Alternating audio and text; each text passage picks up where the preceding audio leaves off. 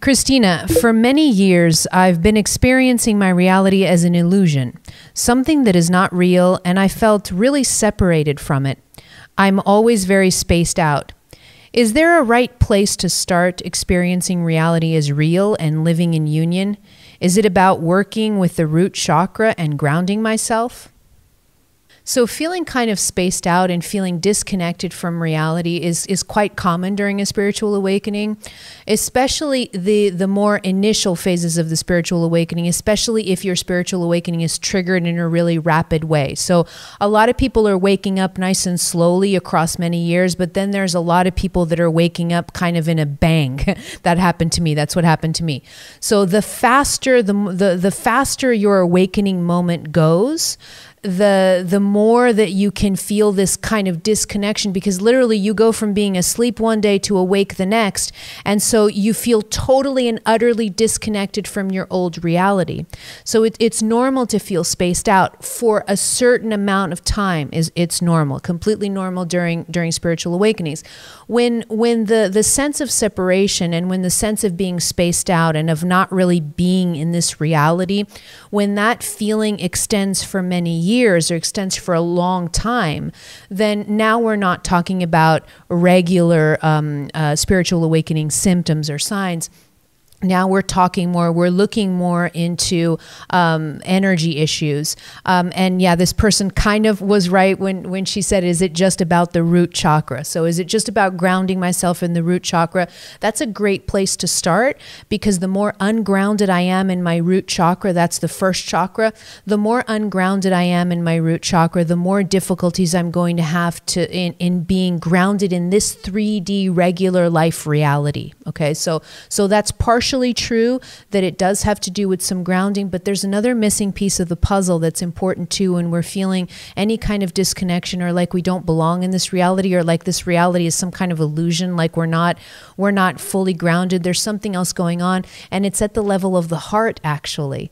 And what's going on is that heart is blocked also. When I feel disconnected, especially when I'm feeling disconnected for extended periods of time, sometimes people feel this way for years. Sometimes people feel this way, have felt this way all their lives. I've worked with a lot of people who have had this issue of feeling completely disconnected, feeling completely like they don't belong here, like this is all an illusion their whole lives.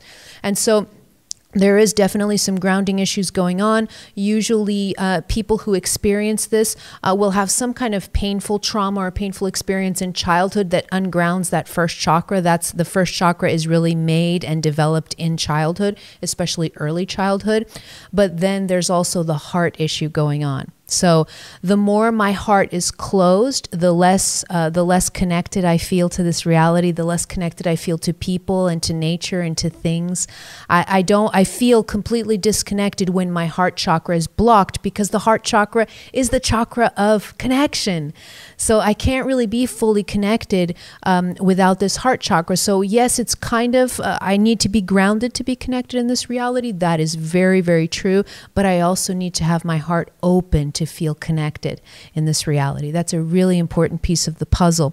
The more my heart is open, the more I'm going to start connecting with all things in this reality, not just people, but especially people, because a lot of times what happens is when people say that this reality feels like an illusion or that they're spaced out a lot, it's usually they're not spaced out because they can't connect with, for instance, nature or animals. Because I have a lot of people, for instance, that I've worked with where they have a huge problem feeling spaced out and feeling like this is all an illusion, but they have no problem connecting to animals. So they'll have pets, they'll like to go into the forest, they'll like to connect with nature. But then when I ask, how are your relationships, they're like, people, no. I want nothing to do with people. And so this is a sign that heart chakra isn't fully functioning, it isn't fully open and fully developed. When you do open up connection to other people, this is going to help ground you in this reality much, much more. Our connection to other humans, our connection to each other is a fundamental need of the human body and of these beautiful souls, of these beautiful human selves. We are built for connection. We are absolutely built for connection. And there's actually a lot of research on this. So people who don't have any family, people who don't have friends, people who don't have a strong community around them, they'll die younger. This has been researched for many, many years. There's a really long study on longevity, the longest study on longevity in the world. It's been running for, I don't even know how many years, but I want to say over a decade, for a really long time. But I'm not sure on that. But it's look it up. The longest research, the longest study done on longevity. And one of the findings of this study is that the more connections, that meaningful connections that people have with others, the longer and happier they live. So this isn't just a coincidence. This is because that beautiful heart chakra, when it is open and developed and connects with other people, specifically, I'm really emphasizing other people, not just for the person that asked this question, but for everybody really. When you start to open to connection with other people, you immediately ground in this reality. It's just such beautiful, beautiful medicine. So for this person that feels disconnected, and for anyone that feels disconnected, that feels like this reality is an illusion, like they're spaced out from this reality a lot, I would give the same recommendation, which would be to start opening the heart. Yes, work grounding for sure. So do your grounding work. No question that helps.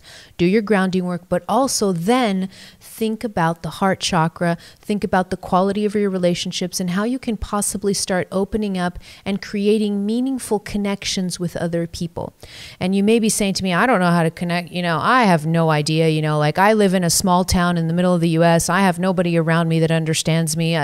This is hopeless. It's not hopeless at all. We live in a globalized world. We live in a world where technology connects us. There are bad things about technology, but there are wonderful things about technology. We live in a world where we can be connected, literally. I mean, you're watching this video and you could be halfway across the world as you're watching this video. We're connected, right? So technology really helps connect us. And so if you're alone in a village or in a small town in the US or in a village somewhere, you can still connect meaningfully to other people, but you need to be willing to make those connections, and that's where the heart starts to heal. Be willing to open up, to start to make those connections. The more that you meaningfully connect to other people, the more you start to feel grounded, not just grounded in this reality, but so joyful, because this human vessel was made for connection. So use it for connection. Don't be afraid. Open up more. You'll pretty soon you're going to feel a difference, and you won't feel as spaced out. You'll feel happier to be here because you're connected, and that's exactly what we're built for.